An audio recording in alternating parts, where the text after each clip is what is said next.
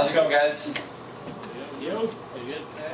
This is a piece I've been working on about an artist from LA who takes great pride in creating doppelgangers that make other people look really, really ugly.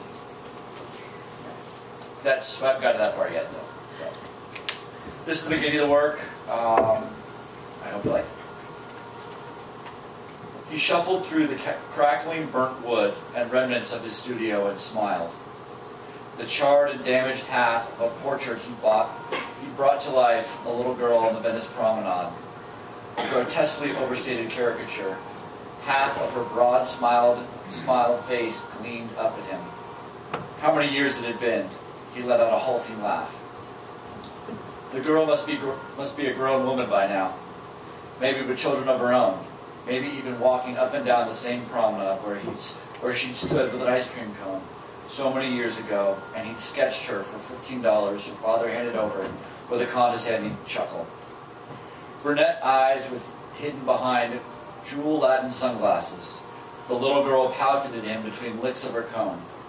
Pout for the portrait, 3 licks. Pout for the portrait, 3 licks. She sat on a stool for him.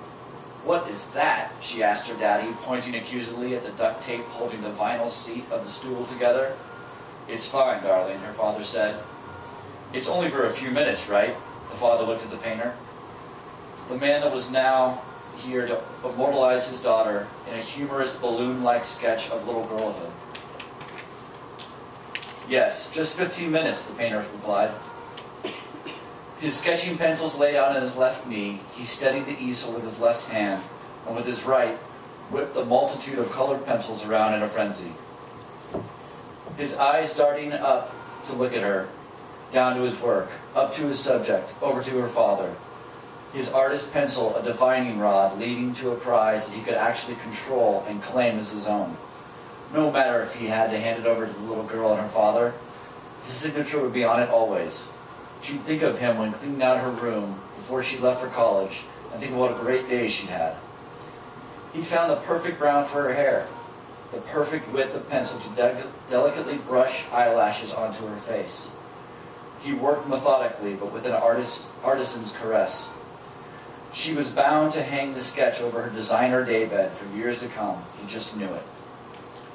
He used a rich brown hue for shading her cheeks, making sure to accentuate the impossibly high cheekbones. They seemed to hold up her whole frame, her aura, a marionette with strings attached to perfect facial features. No doubt another gift from her DNA. The same DNA turning her father's skin that dark olive tan.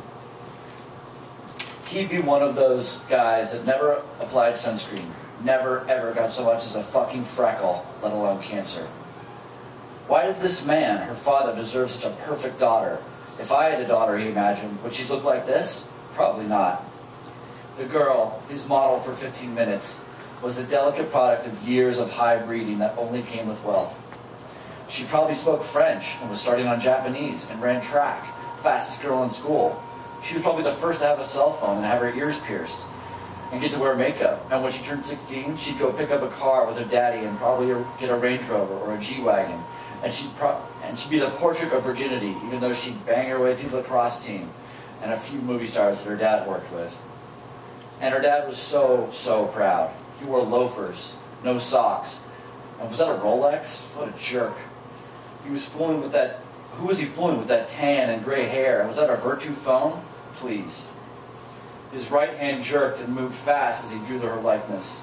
The pursed lips, the lowered chin, was something she had probably learned from her mother, or whatever money-grubbing skank her father had substituted for the position. This, she must have said, is how you get men, to do what you want. Just look at them like this, and do this with your eyelashes. See? He stopped working, and looked at her for just a moment. She looked at him and cocked her head to one side, and lowered her sunglasses with the index finger, and smiled a perfection of teeth at him. It was then that he heard the splat. It was then that he felt the spray of melted chocolate ice cream on his sandaled feet as the little girl, the perfect specimen of girlhood, threw the ice cream cone on the ground. "Oops," she whispered, more mouthed. He looked at the ice cream on his foot, then back to the girl. "How's it going over here, Chief?" The father had finished his phone call and was now addressing him, looking down on his painter's stool. "Almost done, sir," he said, still sketching. And as the blood ran from his face and into his hands, they became hot and red and swollen. And he smiled back at the girl, but only briefly. Then he went back to his $15 masterpiece. He'd finished the tiny body and spring-thin neck of the caricature, and then, about to add the piece de resistance, the crowning jewel of her perfectly sculpted nose, he put down the terracotta-colored pencil he'd been using to match her incredibly even tan, picked up a pink pencil off his tray, put the tip on the paper, and started to draw a snout. Thank you.